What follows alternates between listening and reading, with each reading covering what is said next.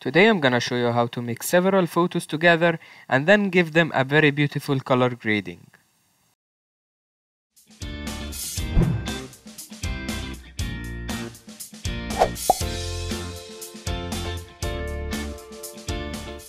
Hey there, my name is Ali. Today's edit we're gonna try to combine these 4 photos together to create something really beautiful. I'll start off by pulling our first photo. This will be our main photo. The only thing I'm gonna do is that I'm gonna make sure I'll crop this 4:5 ratio for Instagram. I'm gonna remove the delete crop pixels and I'm gonna press OK. However, I'm gonna press Ctrl T and bring back this one to the normal size. It doesn't matter if you stretch a photo as long as it doesn't have people, it have mountains. So that's why I'm gonna take the clone stamp tool and I'm gonna get rid of this guy over here. Just alt click and just sample on top of him.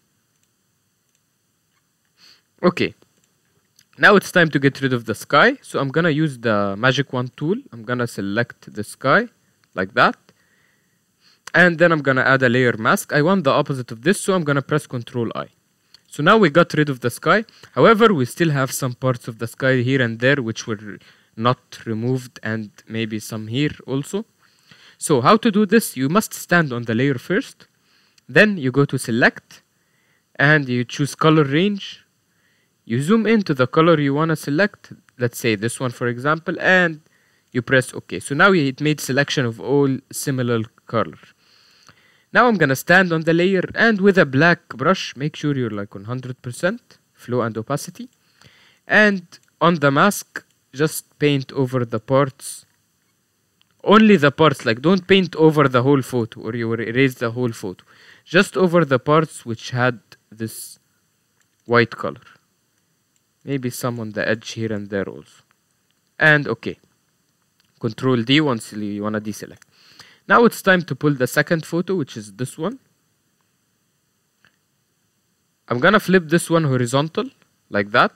I want the light to be in that point here up. And I'm gonna pull it down. And of course I need to stretch it out like that. Increase its size a little bit. So now we're good. We have the light source coming from here. But as you can see, we still have some parts of white we didn't get rid of. So I'm gonna again go to the color range. I'm gonna select the color, OK. Then stand on the layer mask with the black brush. I'm just gonna get rid of them. Let me look here. Here also we have some. Here and there. Let's get rid of it. OK. And we can get rid of this completely if it doesn't look good. Okay, so now we have our 2 layers, but they are not matching at all. This one is very green yellow and this one is more moody purple. So I'm gonna take this one, I'm gonna add a hue saturation layer and I'm gonna desaturate it a little bit, just lowering the color so we can play around with it. Make sure it's linked to it so it doesn't affect the one below. Linking by holding Alt and then pressing click at the bottom of the layer. Now it's time to add a curve adjustment layer. Make sure it's linked. Another way to link it is by pressing this one. It's linked. And I'm gonna darken this one a little bit like that. And a little bit from here. Okay, now it's good actually. Then using a black brush with low opacity, I'm just gonna erase some of the darkness I made over the edges. Because here is where the light is coming from, so it should have some light.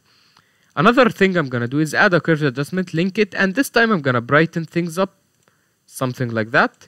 And I'm gonna go to the red, I'm gonna add some red, and in the blue, I'm gonna add some yellow, like that. And in the green, I'm gonna add some magenta, just a little bit. And okay, this looks horrible, of course, but what I'm gonna do is I'm gonna press Ctrl I.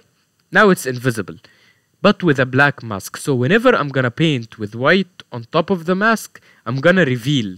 So I'm gonna reveal some here, some there. You see what I'm trying to do?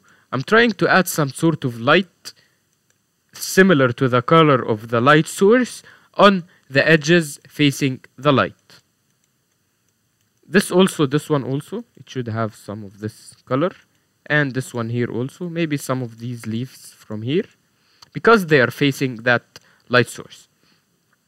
Okay, it's time to jump for our next photo. Let's drag this boat. I need to cut this boat. The fastest way is gonna be, I guess, the magic wand. Hold shift and just keep pressing clicks to add. Let's not forget the part in the middle. If you make a mistake, just Control Z. This one, I'm just gonna do it using the polygonal lasso tool. And let's take this water also, and this one. Let's add layer mask now. We got the opposite of what we wanted, so Control I. Now we have the boat, but I have to select like that, just to get rid of the whole thing, just like that. And I'm gonna paint with black. Control backspace to paint with black because it's my background color. Then right click, apply layer mask. So now we only have the boat. Let's drag it to our composition. I have this, I'm getting rid of I have these white dots. I'm just getting rid of them. Okay, so I'm gonna flip this one horizontal and place it something like that. And here is where we are going to have our boat. Okay, the one thing about the boat is that it has this the shadow. So I'm just gonna select this lower part. I'm gonna right click layer via cut.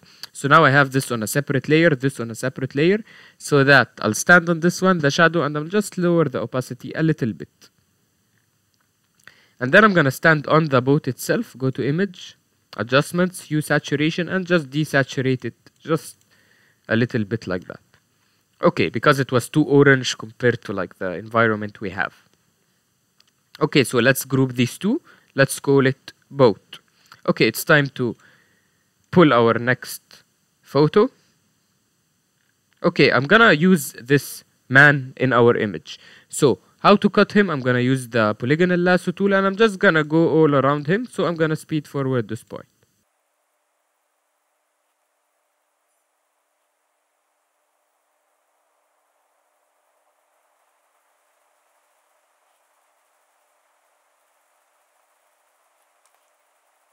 And once you're done, you close your selection, you add layer mask.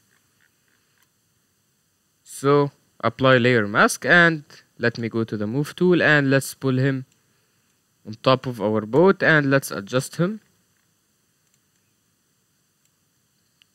so that his bottom leg and his top leg are something like that, so that his top leg is on this. And his bottom leg, I'm gonna add layer mask, and using a hard brush, I'm just gonna erase from here so that his first leg is here and his second leg is on top of this deck. Okay, one more thing, I believe he's too lit from this side, so what I'm gonna do is I'm gonna stand on the layer, just go to image, adjustments, curves, and just lower his brightness a little bit. Something like that is good. Matching the environment, really nice. I'm gonna put him in the boat group. So now we have this boat. Okay, several more adjustments we need to do is that we need to emphasize the light which is coming from here. So I'm gonna add a new layer. This new layer, I'm gonna take a brush with a low flow and a low opacity. I'm gonna make sure this layer is in overlay mode, and I'm gonna sample this color. Make sure you're using a soft brush. And I'm just gonna paint some light here and there. And maybe just pull it like that. So just emphasizing the fact that we have a light source in here. Okay. Another thing I'm gonna do is I'm gonna create a new layer. This time I'm gonna put it into linear dodge mode. Linear dodge mode, okay. What this does is that with every next click you do, it makes things brighter. So we're not gonna use a very bright color, just something like that. And I'm gonna color something like this. Smaller maybe, something like that. Make it even smaller, paint on top of it, on top of it, on top of it. And you can brighten it up a little bit and give it one more. And let's change the blending mode to screen. You see now what we made? We made some sort of a very interesting light shape. We can like play around with it, make it bigger, smaller, put it here. Okay, I like it in this area. But if you don't like its color, I believe it's too reddish. So I'm gonna control U, which is the hue saturation tab. And from red to yellow, you move to the right. So I'm gonna move the slider a little bit to the right. Maybe only 6. So you see this one? It added some sort of a very interesting light. So these two are the light we made, you see? Very interesting. Okay. Let's do something a little bit opposite. So adding a new layer. This time I'm gonna sample a dark blue color. Something like that maybe. This time I'm gonna paint but with a normal brush. And I'm gonna paint here and there. Just like that. And I'm gonna change it to overlay. It's too dark, I guess, so I'm just gonna lower the opacity a little bit. Okay, so we added like some sort of blue color here, opposite of it some sort of red yellow color there. Okay, let's color grade the whole image together. I'm gonna go to the curves adjustment layer. I'm gonna take the black points, pull them up a little bit. Take the shadows point here, pull it a little bit down. And take the highlights, move them to the left, making them even stronger. So this is the curves adjustment layer, what it did. Again, I'm gonna go to add another curves adjustment layer. This time I'm gonna go to the red channel. I'm gonna add some cyan here down. If you move this, you're adding cyan in the shadows. So adding some cyan in the shadows. And the opposite is adding some red. This is red in the highlights. Red in the highlights. I'm gonna go to the blue channel. I'm gonna add some blue in the shadows here. Opposite of it, some yellow in the highlights. And finally, I'm gonna go to the green channel, and only in the highlights, I'm gonna add some magenta. This will make the photo like colorful and really nice. You see this effect? It gave like a whole color to the photo. Very, very interesting. Okay. What else could we do? Let me see. Okay, now I'm gonna control Alt Shift E. This will merge everything into a new separate layer. I can go to Filter, Camera Raw Filter now, and edit the whole photo together. I always like to go to the radial filter. This actually, it's like you draw a circle around anywhere you want in the photo and do a certain edit to it.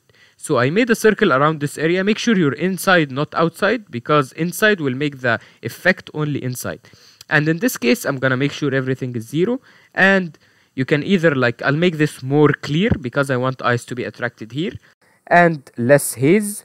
And a little bit brighter. And a little bit warmer. And press OK. So now I'm attracting eyes here. Let's go again to the camera raw filter. Let's add some sort of like interesting light in this area. Let me draw again a sphere.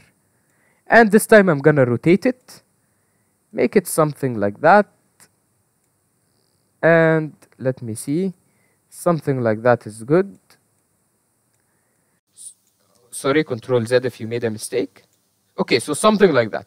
But this time, I'm not gonna clarify it so much. I'm gonna dehaze actually. Haze instead of dehaze. I'm gonna brighten. Increase the whites. And increase the yellow even more. Maybe pump up the saturation even a little bit. And press OK. So you see we created some sort of a strip of light all the way coming like that. Okay, we can do another strip of light. The options are saved, so whenever I draw something, it's gonna be like the same like the ones before of it. I'll make it like that, but not that much yellow. So we have another like strip of light here. Sorry, Control Z, I wanted to rotate it just something like that. And OK. So we have this strip of light. Again, let's go to Camera Raw Filter. This time I'm gonna go to the FX module and add a little bit of vignette to the photo. Dehaze the photo a little bit. Go to Camera Calibration. I like to play around with the colors, see different variations of colors, what's gonna happen when I play with this and that. And let's go back to the basic. Let's declarify everything a little bit, make everything blend together, and press OK. So this is the Camera Raw filter. It added a lot of interest, as you can see, to this area. And that's it for today's tutorial. If you have any comments or questions, make sure you put them in the comment section down below. Thank you, guys.